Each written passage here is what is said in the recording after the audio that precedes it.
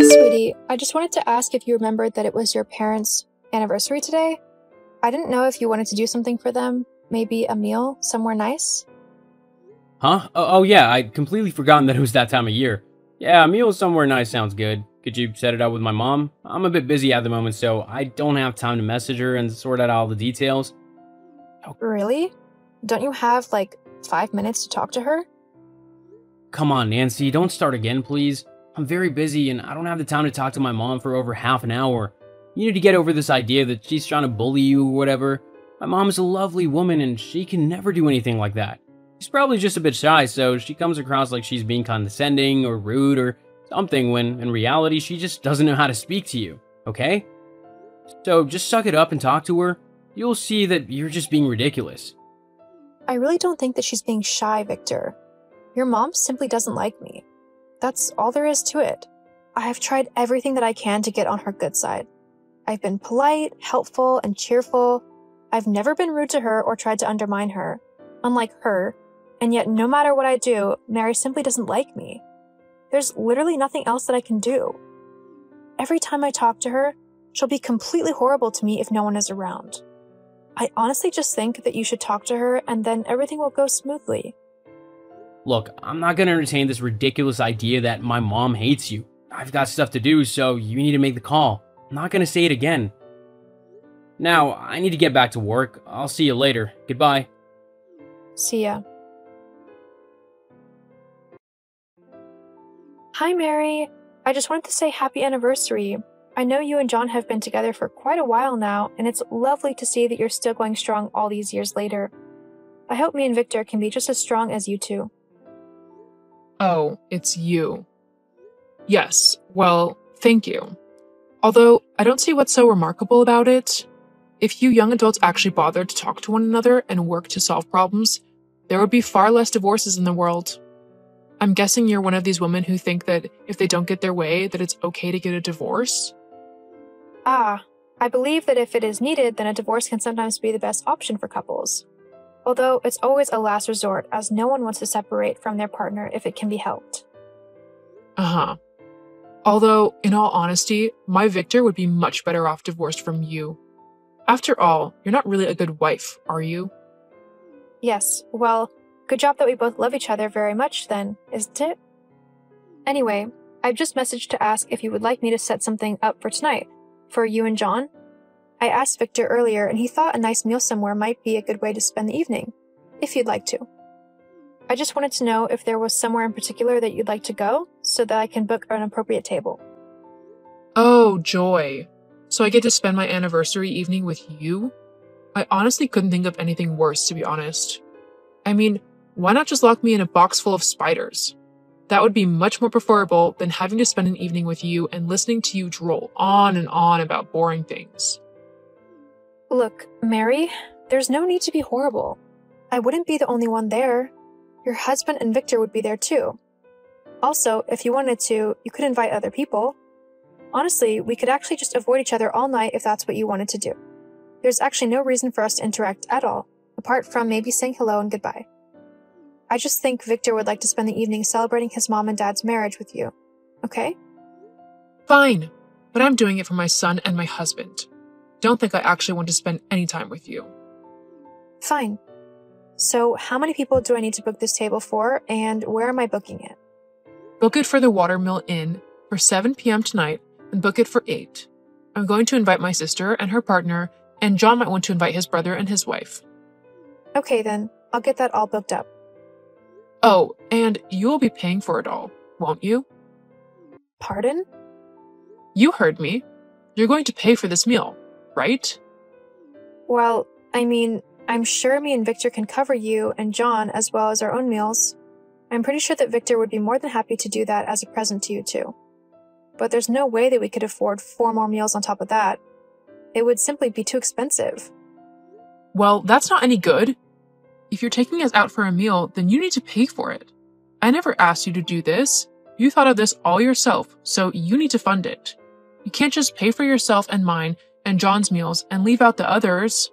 That would be incredibly rude. I mean, do you want it to look like I'm snubbing them? No, of course not. I don't want your sister and brother-in-law to think that you're purposely being rude to them, but the fact is that Victor and I simply couldn't afford to pay for 8 people's meals. I mean, if each person's meal equals roughly $40, then that would be $300 on one meal. That's simply far too much money for us to be able to afford. It's really not so bad. You're just being cheap. I'm really not, Mary. But in case you've forgotten, I'm currently between jobs, so Victor and I don't have a lot of money at the moment. Oh, yes. I had forgotten that you decided to quit your job just so that you could leech off of my son. How's that going for you? Are you happy that you're being nothing but a drain on my son's life and resources? I didn't just quit my job, Mary. It's simply finished. It wasn't my fault that it went out of business, and that because of that I lost my job. It's not like I've been sitting about and twiddling my thumbs.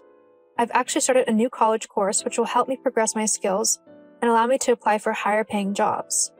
It's also in a career that I find incredibly interesting. So I am actually going to enjoy my job for a change. I honestly can't say that I care at all. I mean, you can try and spin it how you want, but the fact of the matter is that you are nothing but a poor loser who got fired because she was no good at her job. As well as that, you sound like a child when you say that you want to do a job that you'll actually enjoy. No one enjoys their job. It's simply work, a way to earn money. To actually try and get a job that you enjoy is something a child would say. Although I can't exactly say that I'm surprised by what you're saying. You're not exactly the brightest person I've ever met. Look, Mary, I've tried to be kind and polite and civil to you, but you clearly don't want to be the same way with me. So I'm going to tell you this now, and I'm going to be honest. I don't like the way that you talk to me. You treat me as if I'm stupid, and you are so horrible to me when I have done absolutely nothing to you. I am sick and tired of trying to be nice to you when you so clearly don't want to reciprocate the gesture. So from now on, I'm just not going to bother.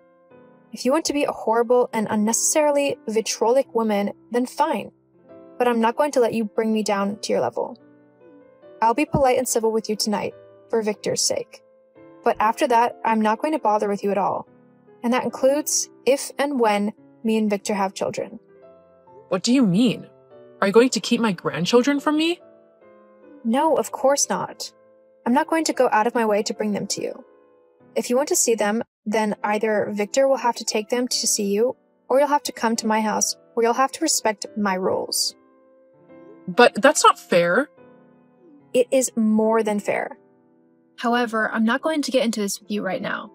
Instead, I'm going to book the restaurant and hope that this evening will be over and done with quickly. Just you wait. My son is going to hear about how you've treated me today, and then you'll be sorry. He won't let you get away with talking to me like that. I am his mother, and if you have any children, their grandmother. I have every right to see them whenever I want, and I'm allowed to teach them whatever I want to, as I am the oldest and therefore wisest person they will know. Well, you're definitely old, that's for sure. I wouldn't say that you were wise, though. Why, how dare you? Look, Mary, I'm not going over this with you again. Tonight will be the last night we ever have to deal with one another again. Unless it's for something really important. I don't want to have to deal with you at all in my day-to-day life. Well, that makes 2 of us at least. But if you think that I'm not going to say anything to Victor, you're completely wrong. He's going to know exactly what kind of a horrible woman you are. God, I told him not to marry you. I said that he was too good for you, and he still did it anyway. Guess he thought he was doing you a favor and was being charitable or something. I mean, no one would ever want to be with you otherwise, unless they did it out of pity. If you were so against him marrying me, why did he go through with it then? Is it because he actually loves me despite what you say? Oh, don't be ridiculous. He married you for your money. Huh?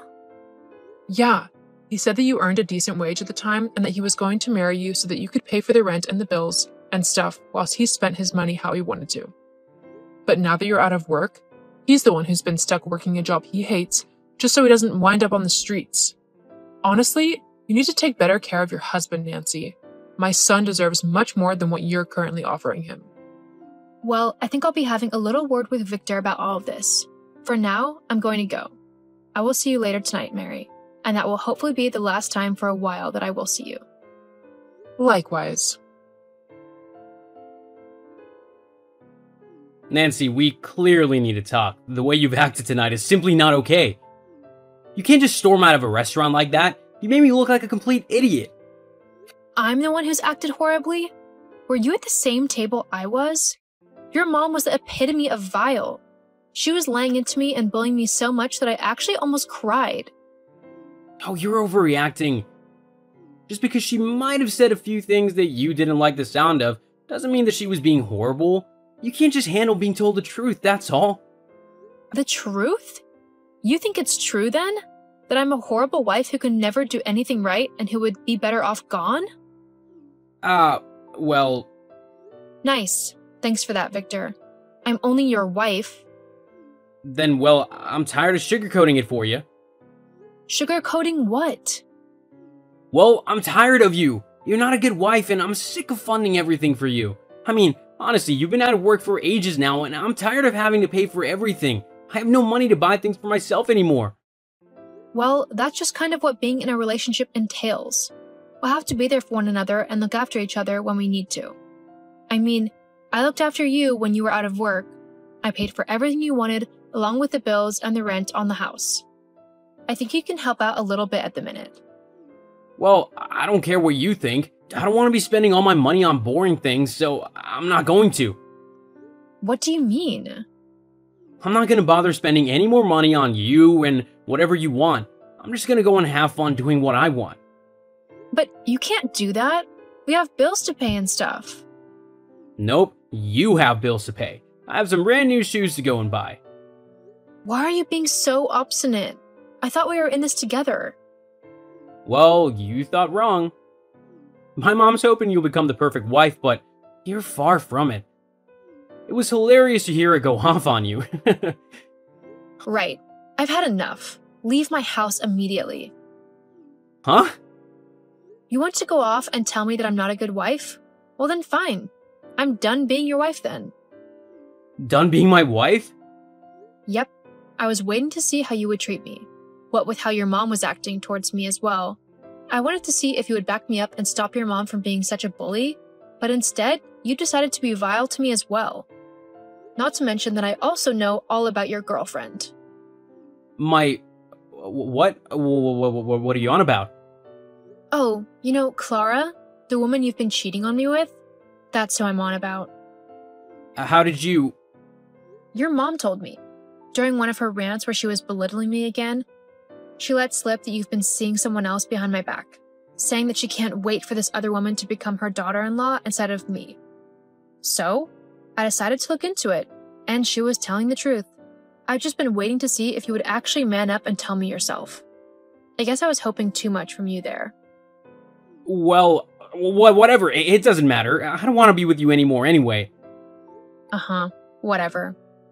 However, because I am the one whose name is on the house lease, I'm the one who gets to decide who lives in it and who doesn't. And I really don't want you living with me anymore. You can go and stay with your new girlfriend. But the house is mine. I'll also send the divorce papers over to you within the next couple of days, so make sure you sign them quickly. Hang on. Also, you can tell your mom that I am so glad that I will never have to deal with her again. I'm finally free of her criticism, and I seriously couldn't be happier. But... What? You're not supposed to be happy. Plus, you can't just kick me out of the house. I have nowhere else to go. I can't move in with Clara. Well, that's your problem now, isn't it? I'm sure your mom would love it if you moved back in with her, so why don't you do that? I don't want to live with my mom. Well, looks like you're out of options then. Oh well. Good luck, Victor. But I'm going to go and live my life free of you and your bullying and toxic mother. And I seriously can't wait for it. Bye. After telling Victor off and exposing him for the horrible man that he is, I went ahead and gave him the divorce papers. He tried to argue that the house should be his, along with half of my monthly income. However, the judge ruled in my favor. He said that because Victor was the one who cheated, he should be the one to pay compensation to me for emotional damages. I mean, I wasn't too broken up about it, but I am happy for the extra little bit of money. Since then, Victor and Clara broke up, and he has had to stay with his parents whilst he tries to save up for a house. Can't say I envy him there. As for me, I found a job which is perfect for me. After graduating college, I was able to get a graduate job at an archaeologist firm, and since then, I've worked my way up the ranks a little bit so that I'm earning a decent amount of money. Whilst I might have lost my marriage, it wasn't really one worth mourning considering how he treated me. So I'm more than happy to go out into the world and find someone who is going to treat me right and like how I deserve.